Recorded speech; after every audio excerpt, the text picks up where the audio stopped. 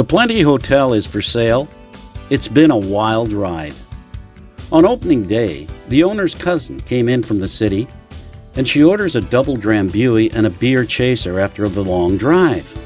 This woman comes roaring up to her and the bartender, starts yelling and says she's going to have both of them arrested for endangering the life of an unborn child. Rayanne's cousin has to explain she's just a little bit chubby in the middle, not pregnant. Opening night, Rayanne, the owner, picks up the phone at 4 a.m. after a wild opening night, and this woman says, "When are you opening the bar?" Rayanne says 11 a.m. At 5 o'clock, the woman calls again. Rayanne said, "We don't open until 11 o'clock," and hangs up. At 6 o'clock, the phone rings again. Rayanne says, "I'll let you in at 11 a.m.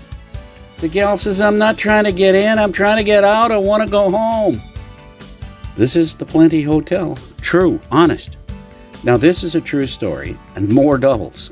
This guy comes in, he's a regular, and he orders 2 doubles. He finishes, he orders 2 more, and he keeps looking in his pocket. So Rayanne, the owner, finally, "Well, what's going on?" "Oh," he says, "that's a picture of my wife, and when she starts looking good, I go home."